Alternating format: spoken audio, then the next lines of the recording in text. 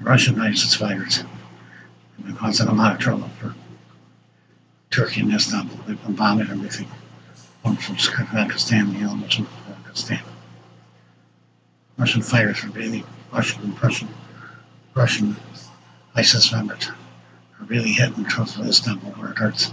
It's the seventh major attack there this year. It's a lot of killing, boy. It's a lot of killing. Radicalize people. They radicalize people. They radicalize people. It's a sadness of human life.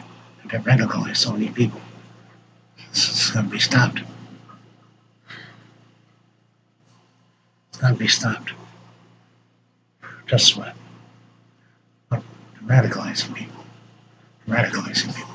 That's not right. That's not right. People got to stop thinking about that stuff.